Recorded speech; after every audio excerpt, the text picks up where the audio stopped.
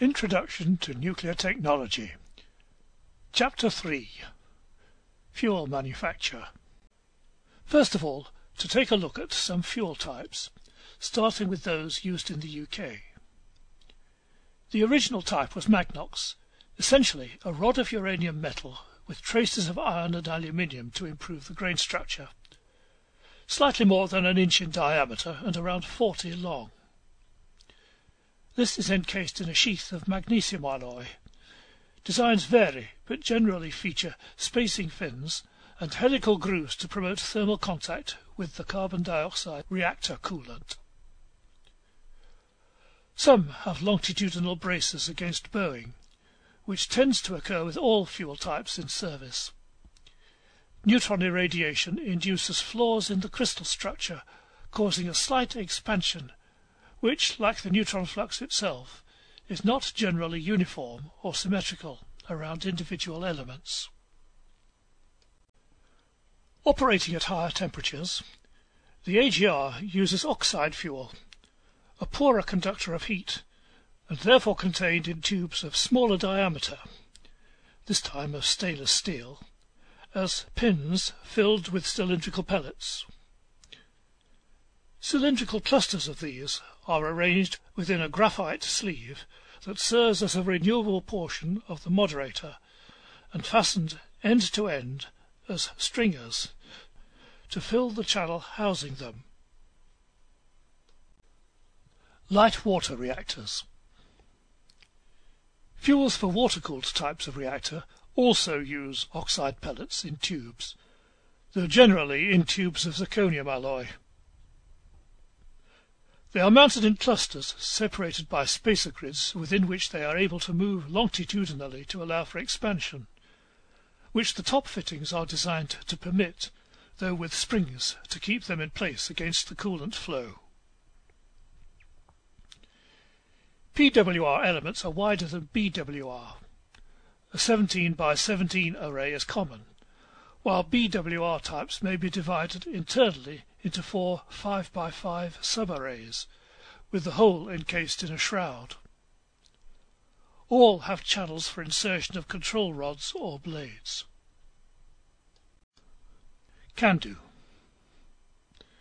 CANDU fuel clusters, like those for the AGR, are cylindrical, about 4 inches in diameter and 20 long.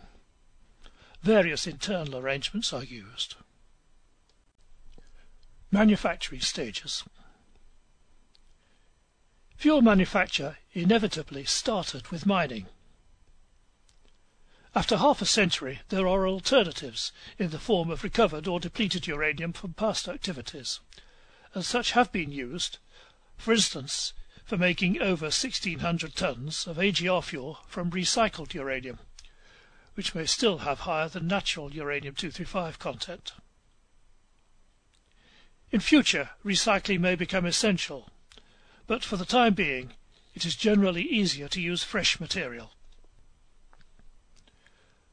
Most uranium ores are not only distant from manufacturing plant, but of very low content, and to avoid transporting the vast amount of valueless material, they are locally milled to produce a uranium ore concentrate, or yellow cake, for export.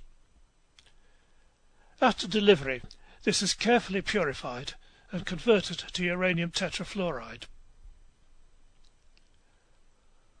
For Magnox, this was reduced directly to metal, cast into rods, machined to fit into the cladding, and then sealed. However, no more is being made. For oxide, uranium generally needs to be enriched, a process of separating most of the uranium-238 in the vapor phase, and so requiring the volatile hexafluoride, to which the tetrafluoride is converted. The enriched hexafluoride is then converted to oxide, formed into pellets, fitted into cladding tubes, and sealed. Uranium mining. Now for a little more detail. Mining may be either open cast or underground, and since ores may contain as little as 1 part per thousand of uranium, a large amount must be extracted. most remaining eventually as mill tailings. As these contain decay products, notably radium, which is particularly noxious, they need careful containment that may not always have been as meticulous as it should have been. Consequently, extraction is by far the most environmentally damaging part of the whole fuel cycle. One argument for making the best possible use of uranium already extracted. Another method of extraction is in situ leaching, feeding a dissolver liquor through one set of boreholes sunk into the ore body and recovering it from another. This avoids issues concerned with waste rock, although of course any of the liquor that escapes retrieval is beyond human control. Milling. Except in the case of in situ leaching, this is a combination of mechanical and chemical processes depending on the characteristics of the particular site. Uranium occurs in many different chemical forms, and much depends on the particular minerals involved, especially where other valuable elements are to be recovered at the same time. Solid ore is crushed and ground to a small particle size and may be roasted to denature clays and destroy organic material or sulfides that would interfere with subsequent recovery. The highest oxide of uranium, the trioxide, is soluble in either acid or alkali, but lower oxides are less tractable and may need deliberate oxidation with, for instance, hydrogen peroxide or sodium chlorate. The treated ore may be leached with sulfuric acid or, where it is effective, with a mixture of sodium carbonate and bicarbonate that leaves most of the impurities behind. The resulting slurry may be filtered or treated directly by ion exchange or solvent extraction. An acid leachate may first be partly neutralized to get rid of iron and other impurities. Finally, the uranium is precipitated as oxide or ammonium or sodium diuranate, yellow cake. Uranium purification and conversion to uranium tetrafluoride. Uranium is almost unique among metals in being readily extracted from nitric acid into various organic solvents, of which tributyl phosphate, TBP, is generally used for the purpose, mixed with a hydrocarbon diluent such as the so-called odorless kerosene, OK, to reduce its density and viscosity.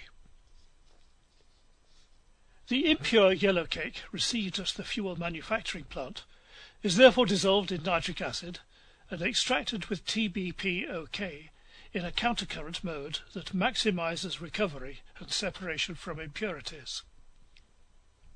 After backwashing into very dilute nitric acid, the water is evaporated and the uranium nitrate, strictly uranyl nitrate, UO2, NO3 twice, decomposed by heat to the trioxide. The trioxide is then reduced with hydrogen to the dioxide and reacted with hydrofluoric acid to give the tetrafluoride. A fairly complicated sequence of operations is necessary to ensure a suitable physical form in the intermediates. Magnox manufacture.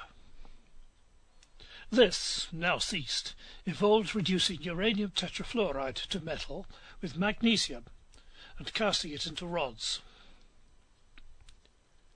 The crystal form of uranium, stable at low temperatures, is unusual in that on heating it contracts along one axis and expands along the other two, with undesirable effects during thermal cycling if the crystals should happen to be aligned.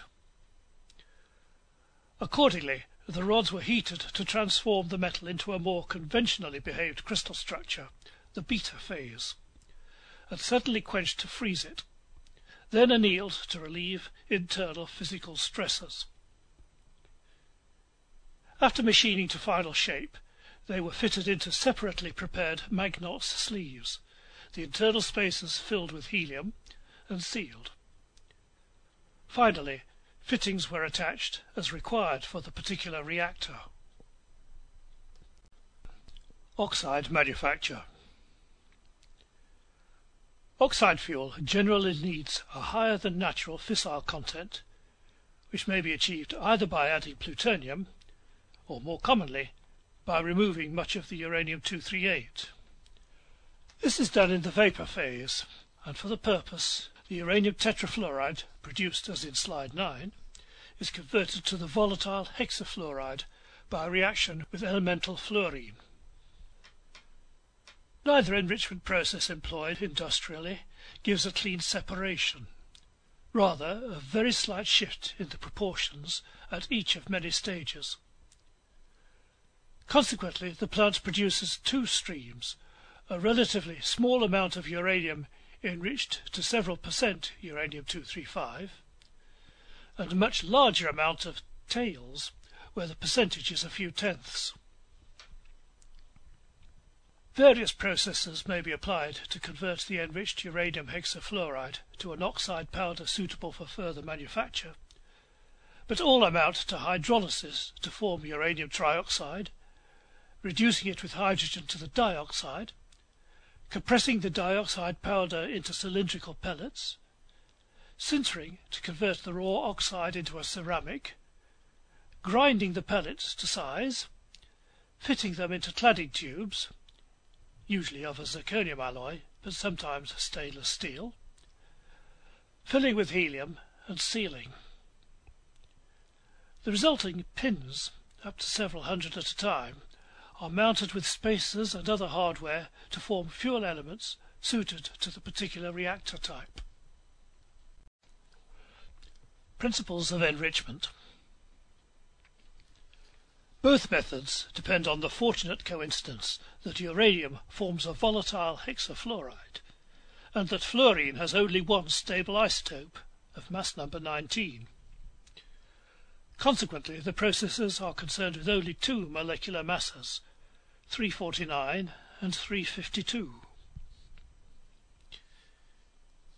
In the vapour phase, the lighter molecules on average move faster, by a factor of 1.0043, the square root of the mass ratio. When uranium hexafluoride is passed through a porous membrane, the emerging vapour has thus a very slightly higher proportion of U-235 than that which remains behind. That is the basis of the first enrichment process. The second, much more efficient, is based on high-speed centrifuges in which the heavier isotope favours the periphery. Other possibilities, based on selective excitation at the atomic or molecular level by means of lasers, never reached industrial exploitation because the availability of decommissioned weapon material threatened the economics. Gaseous diffusion. A single unit of a gaseous diffusion plant comprises the diffusion chamber itself, a compressor, and associated pipework. Units are arranged in a cascade with U-235 content increasing in one direction and decreasing in the other. Supposing the enriched end of the cascade to be on the left and the depleted on the right, an intermediate unit receives the slightly heavier fraction from the next unit to the left and the lighter fraction from the previous unit on the right. Thus there is a great deal of recirculating. The raw feed enters at the point corresponding to its own composition. Because the stage separation factor is so small, many units are needed in series to achieve the required degree of enrichment, while because of the internal recirculation, many are needed in parallel, especially around the feed point, to handle the mass flow. Consequently, the plant has to be very large with a high power consumption, and the hold-up of material in it is so great that changing the product enrichment to suit different customers cannot be lightly undertaken. It may be more economic to over-enrich and blend down as required. Centrifuge. Not only do centrifuges have a higher stage separation factor than diffusion units, but by setting up an internal circulation within the centrifuge, for instance through thermal convection, it is possible to achieve several stages within each unit. In consequence, the material hold-up is 2,500 times less than in an equivalent diffusion plant, and operation can be much more flexible. Formation into fuel elements. The enriched uranium hexafluoride is converted to dioxide by one of several processes, essentially of hydrolysis and chemical reduction, designed to yield a free-flowing powder that can be compressed into dense pellets. An intermediate stage may be to form soft granules. The powder is compressed within a suitable die to form a pellet strong enough to stand manipulation, preferably through its own cohesion, although binders have been used. But compression alone will not achieve the required density. To reach this and convert the material to a ceramic, the pellets are heated to a temperature of about 1750 degrees centigrade, at which the grains do not melt but shrink and coalesce. Because of internal friction within the pellet, the full force of the press is effective only at the ends, which are therefore less porous than the middle and shrink less during sintering. The sintered pellets therefore have a somewhat hyperboloid form and must be ground to the required uniform diameter. Stacks of pellets are then fitted into cladding tubes that are filled with helium, sealed, and assembled into fuel elements. Uranium oxide is by no means the ultimate fuel. The nitride has also been favoured, as having a higher proportion of the useful element and a substantially higher thermal conductivity, meaning that the coolant can be run hotter, so raising the thermodynamic efficiency of electricity generation, or the pins made thicker, and therefore cheaper in aggregate, without increasing the centerline temperature and so threatening the integrity of the fuel. Thorium seems to be going through one of its periodic revivals of interest. Although not fissile itself, nor at all readily fissionable even in a fast neutron flux, it is fertile and can breed fissile uranium-233 with interesting consequences, discussed in the 5th chapter. Briefly, it offers the possibility of extended residence in a reactor and generating less of some long-lived waste products than does uranium. Coated particle fuel has been mentioned in connection with high-temperature reactors. Its robustness in containing fission products suggests the possibility of waste disposal with minimal packaging. Special fuels might be used for disposing of long-lived radionuclides, such as the minor actinides, again discussed in the 5th chapter. Metal alloy fuels might be used for their high thermal conductivity and possible suitability for non-aqueous pyrochemical reprocessing, again with perhaps simpler waste issues. Finally, pyrochemical processing could lead to a closely integrated system with molten salt fuel circulating continuously between reactor, steam generator and cleanup.